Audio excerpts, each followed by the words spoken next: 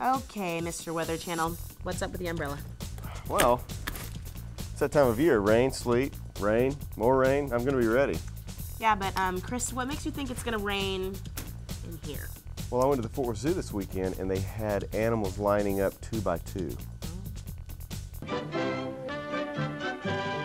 Speaking of rain, sometimes things just go down the drain, kind of like many of Chris's home improvement projects. Not true. True. But the fact is, you don't want to put just anything down the stormwater drain. Everything in our storm drain flows downstream to creeks, rivers, and lakes. Stormwater inlets are not to be used for dumping trash, grass clipping leaves, motor oil, or any other debris.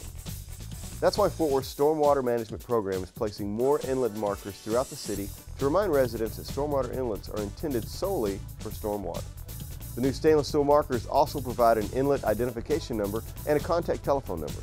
To learn more about this and other stormwater issues, check out the city's website. The old saying goes that decisions are made by those who show up. If you want to be a decision maker and make a real difference in your neighborhood, then you need to show up to the spring session of Neighborhood University, February 18th, 8:30 a.m. to 12:30 p.m. at the Hazel Harvey Peace Center for Neighborhoods at 818 Missouri Avenue. The event is open to anyone, but specifically targets neighborhood association leaders. Attendees can learn about a variety of topics and also have the opportunity to meet the neighborhood educator assigned to their area. There's a $5 non-refundable fee for the workshop. To learn more, call 817-392-6201 or visit the Neighborhood Education Office website.